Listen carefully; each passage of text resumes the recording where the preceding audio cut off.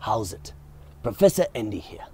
Now class, let me tell you, if you want to make it to the second round of the World Cup, you need more than just goals, you need mathematics. Here's the Group D table. Now, when the Socceroos beat Serbia, they'll be on 4 points. And if Ghana beat Germany, the Socceroos are through. But Ghana are shot, so script it. If Germany and Ghana draw, the Socceroos are screwed. Because Germany and the Socceroos are tied on 4 points, but Germany has a much better goal difference. So, if Germany win, Ghana and the Socceroos are tied on 4 points, and all the Socceroos have to do is make up the 5-goal difference. To show you how it might play out, here's some mathematical modeling we prepared earlier. So when teams are tied on points, the winner's decided on goal difference, goals scored, and head-to-head record. So that means if Australia beats Serbia 2-1 and Germany beat Ghana 3-1,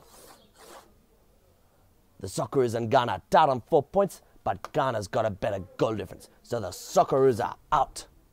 But if Australia wins 2-0 and Germany wins 3-0, they're tied on points, they're tied on goal difference, but Australia scored more goals, so they're through.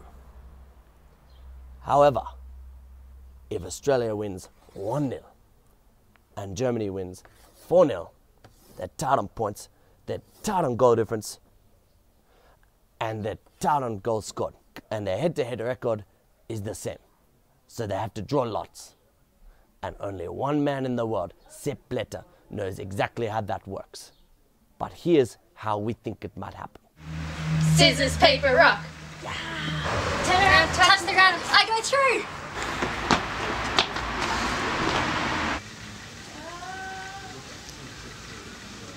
But if Serbia are anything like American Samoa and the Socceroos win 31-0, they should just squeak through.